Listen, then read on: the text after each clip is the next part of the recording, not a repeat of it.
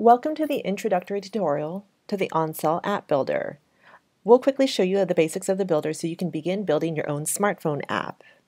Our platform is an easy-to-use drag-and-drop interface that allows you to easily build pages in your app, add content to them, and edit as needed.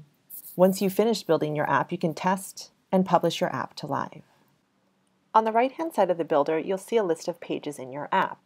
Use the scroll bar to locate pages, or use the search bar to filter pages in your list. Click on the page title and that page will appear for you to edit. At the top of the page list, click New Page to create a brand new page, or click Copy to create an identical version of an existing page. You can easily edit a page by dropping content blocks or widgets above and below each other. Add a new widget to a page by clicking the green Add Widget button. This will drop a widget onto the page for you to begin editing. Make your edits and don't forget to click Save. You can delete a widget by hovering over it and clicking the red X button. Click on any existing widget to open up the editor panel on the left. In this example, we've selected a new image from the library. You can change the name of a page title at any time by clicking on the gray header button at the top of each page. Click on it and enter your new page title. I'm just going to change the name of this page back to the word Home.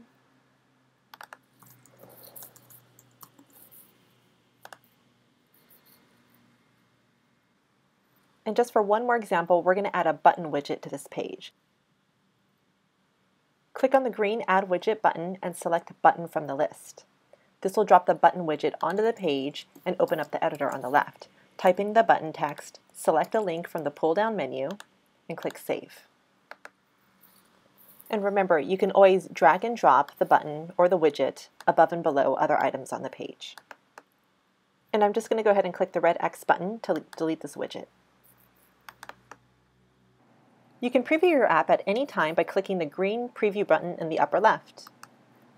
This will open a new window in your browser and give you a live preview of your existing app. Testing your app in your browser allows you to easily test all the links in your app to ensure it flows exactly as you'd like it.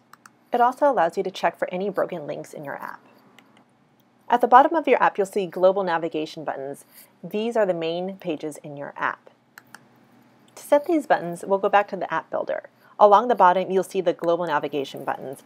Click on any button to open up the editor. Select an icon and choose which page to link it to.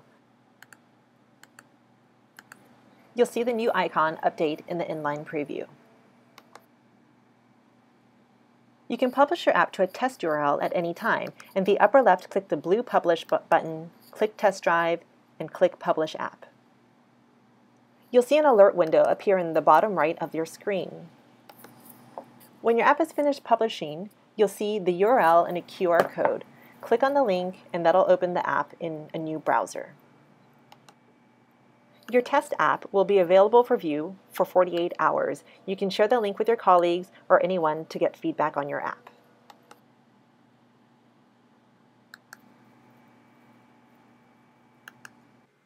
Click on the Library tab in the upper bar to upload and manage files. The Audio tab explains how to access a recording line and allows you to upload the audio components of your tour. The Image tab allows you to manage and upload images to your project. Click on any name to rename, delete, or replace existing files in your app. The Video tab allows you to upload videos to your tour.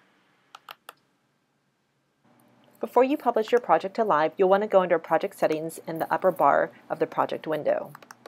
Under General Settings, you can change your project name, upload an app icon, change your app URL. This is the URL in which your visitors will enter to find your app.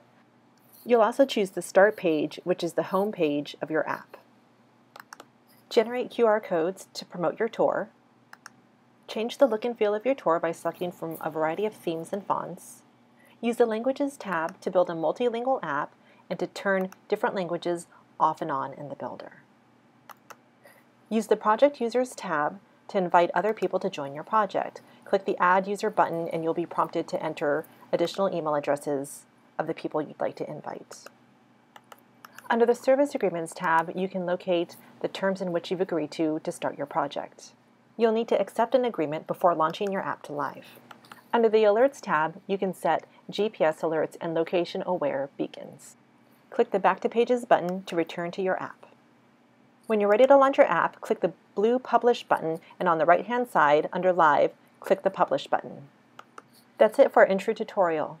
Keep an eye out for new videos on how to use the OnCell app builder.